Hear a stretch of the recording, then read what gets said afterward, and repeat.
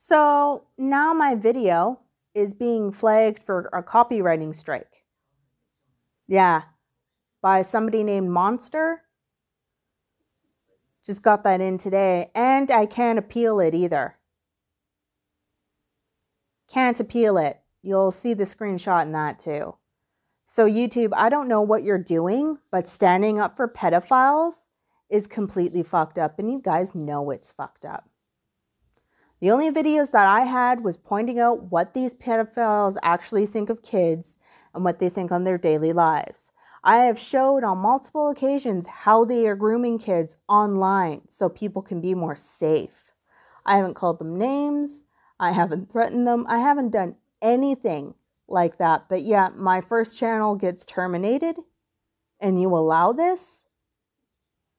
You've got to be fucking kidding me. This is a complete and utter joke. You are allowing pedophiles to get away with grooming. You are allowing pedophiles to get away with abuse. You're allowing pedophiles to false flag other people's channels for no reason.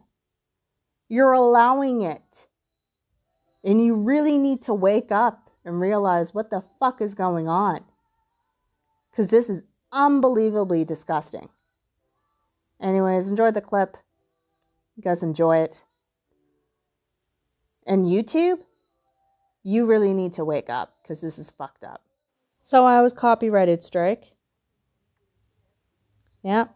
Obviously, Cranium99 and his butt buddies are trying to copyright claim strike me, which is frustrating because now his buddy, youth rights activist, is now on Twitter.